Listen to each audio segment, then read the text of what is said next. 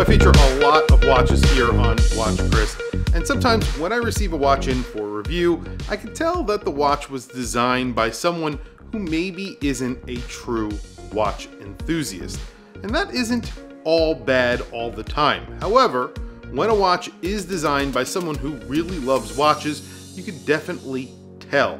Today, we're taking a look at one of those watches, a watch that was designed by an enthusiast. That person's name is Craig. He's actually the founder of Wrist Enthusiast. If you're not familiar with Wrist Enthusiast, I will put a link down in the description below. They have an Instagram account, but they also have a blog and a YouTube channel. So I'll put all of that information down below. Craig loves watches. I'm actually going to be featuring him on my collector series here on my channel, so definitely stay tuned for that. This is a watch that he is very passionate about. It's called Wren. I'm not sure if he is a bird enthusiast or if he likes Ren and Stimpy. I'm not sure about that, but a wren is a very small bird. It's a songbird, and they're actually pretty beautiful. And they actually feature a wren in their logo for this watch. There's a wren on the dial. We'll get to that in just a second. So let's start talking about the specs on this watch. It's a dive watch. It gets 200 meters of water resistance. This is one of the only times where I have been provided specs that were exactly what this watch measured out to be with my calipers. This is a 41 millimeter watch, spot on at that bezel. So essentially 41 millimeters wide at that bezel. And then you have a 13.3 millimeter thickness. That's including the boxed domed sapphire crystal. And the sapphire crystal on this watch sits just a little bit above the sapphire bezel. So you're getting a sapphire bezel and a sapphire crystal. I love that. But the best part about this watch is the dial. We'll talk about that in just a second. The lug to lug on here is 47 millimeters and the crown is over 7 millimeters. I measured at 7.4 millimeters, which I think is excellent. You have a very good grip on it and it feels really good. The bezel action, and I'll insert some audio here, sounds amazing.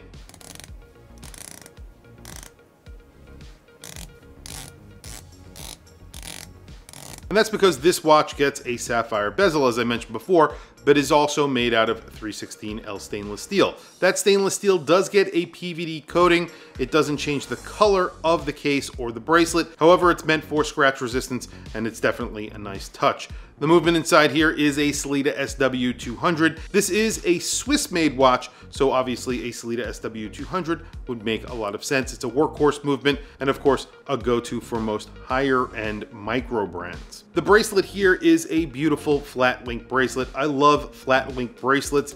This one really is very nice. There are no sharp edges. It really does flow very well. However, they're actually going to be making some improvements to this bracelet.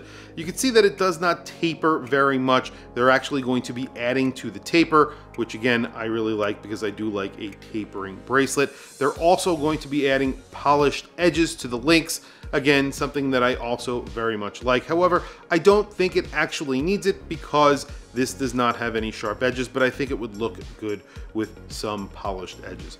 They're also going to be replacing the buckle. This gets a generic buckle as it is right now, and this is a prototype. However, they're going to be putting a little bit more of a special buckle. The buckle is double signed on here. I'm not sure if the next buckle or the buckle that they'll be using next will either have Wren on it or their actual logo, that bird logo, the Wren logo.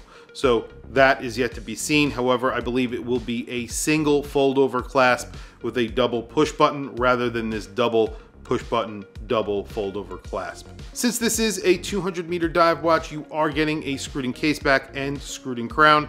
Crown is signed with the Wren logo, and then of course that case back is pressed. It is really deep, so the actual logo here is very, very deep. You have polishing and a couple of other finishes on the back. The case back is very nicely done. However, finally, we get to the dial. When I first saw this watch, I thought that the dial was actually domed. It is not.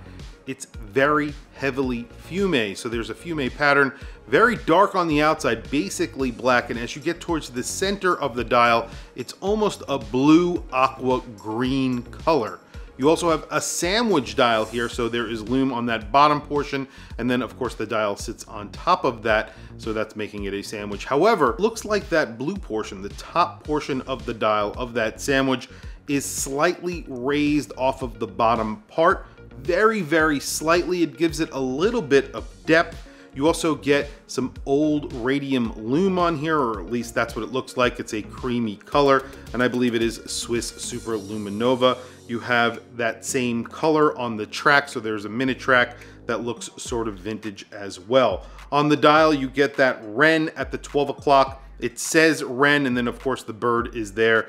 And then at the bottom of the dial, it just says automatic and 200 meters of water resistance. I would call the indices almost maxi indices because they are very large. You have large triangles at the primary indices at the 12, 9, 3, and 6, and then you have circles for the rest of the indices. The dial, like I was saying before, almost looks like it's a domed dial, and that happens because of the domed sapphire crystal and the way that the actual dial is sitting on that sandwich portion. It is a beautiful dial and very well executed. It just says Swiss made down at the bottom. That's the only other lettering on this dial. The bezel here on this specific model, is the prototype, is not lumed. However, everything else is lumed. You do get a lumed pip in the production model, so there is no lume in the pip currently, but in the production model there will be a little bit of lume. I would have liked to see maybe the entire bezel lume. I think that would have been cool. However, you are getting some lume in the bezel, and that will be in the form of a lumed pip. Last but not least, the handset here, pretty straightforward, just fence post hands, which again are lumed, and of course you're getting some lume on that second hand, which I love, in the form of a lollipop. Price on this watch is coming in at $895. You're getting a Swiss-made dive watch here with a Sellita SW200 and that extra hard coating. I think that's actually a pretty good price, especially considering the dial. The dial on this watch is probably one of the best blue dial dive watches that I've seen in a long time. And I wouldn't even call it blue. It's sort of a blue-green color. This is also a limited edition. They're only making 100 of these watches.